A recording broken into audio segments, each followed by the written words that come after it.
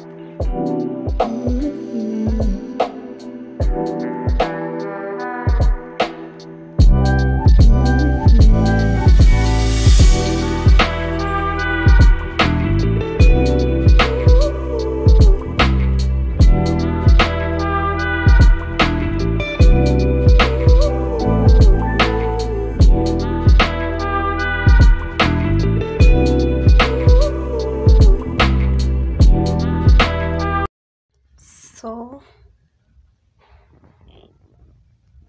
my half cakes are ready. Look at that. Oh, these are so sweet, trust me. So that marks end of our video. If you enjoyed the recipe, please like, comment and share. You can serve this with black tea, milk tea, coffee, yeah, and cornbread. You can make this for breakfast. Zinakaa, so natengeneza during weekends. That's what I do actually. Then I eat through the week. They're so sweet actually. Now hazikinaishi. I really love these.